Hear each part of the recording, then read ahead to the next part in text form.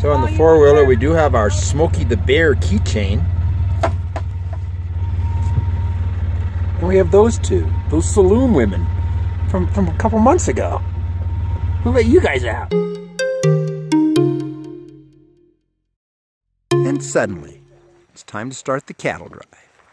Little Martine has his horse. Adrian and Daniel over there with their horses.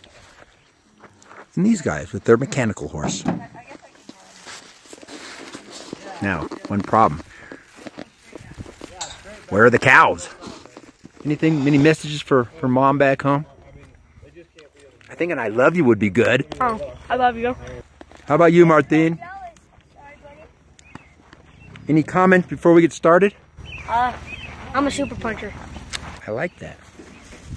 What's the name of that cowboy you like to watch on YouTube? Me? Yeah. Del Brisby. Check out Okay, we actually have a Del Brisby burrito in there. We have one for you with no cheese because we know you don't like cheese. Hey, this is the reason I'm a super puncher. Check this out. You know, like Now this horse is so tall for me. I made myself an own handle with just using this right here. That is nice. I learned that from Del Brisby.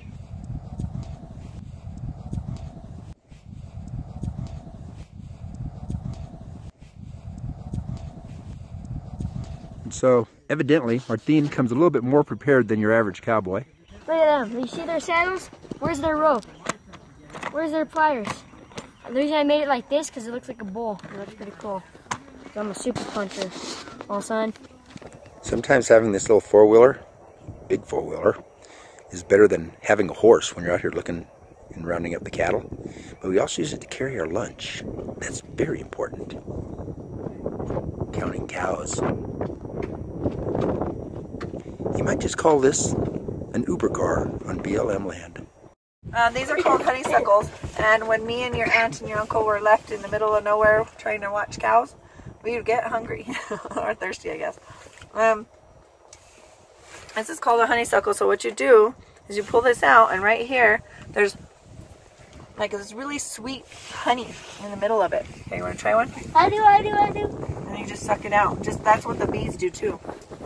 It's really good. You guys taste it? And so, here come the cattle now. The people on horseback are driving them, and there's a lot of us standing around to make sure that the cattle stay on target to be funneled through this gate. It's on the other side of that yellow cattle guard on the road there. There's a gate on the other side.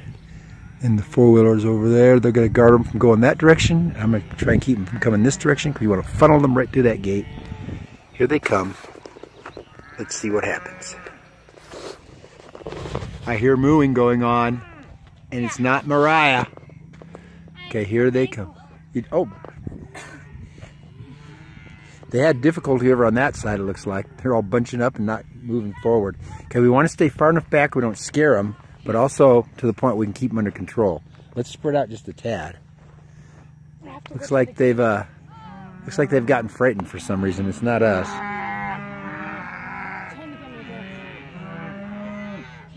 You didn't bring your inhaler?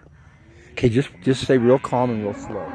Because that's kind of what I have to do too. I don't have an inhaler or anything, but I get what you're talking about. Okay, so here's our show. Okay, we just have to make sure they don't come over here like they did on that side. So here, spread out a little bit so we're not next to each other. Make sure they go through that funnel.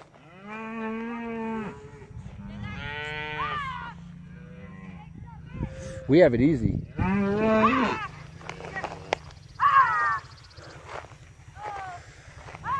There they go. And then as soon as they start going through, across the cattle guard and get over there by the trucks. Mariah. Oh, you're counting.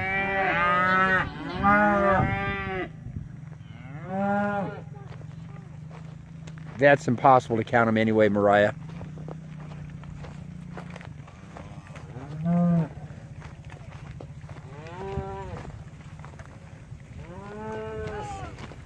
Across the cattle guard.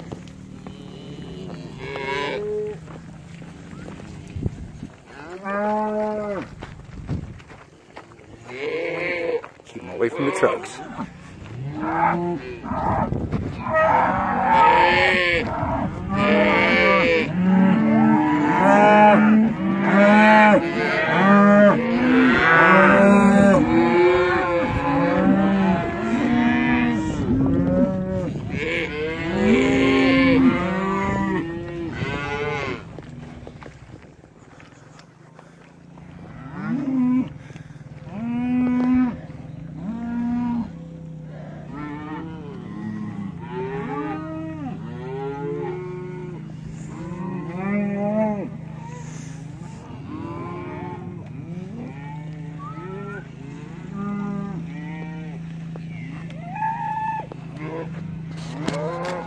I basically just walk and walk and walk.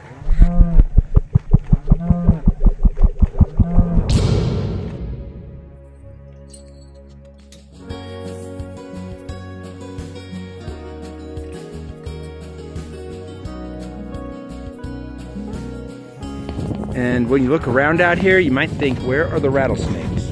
Well, you're more likely not to see a rattlesnake. What you really have to watch out for is stepping in this stuff. Yeah, yeah.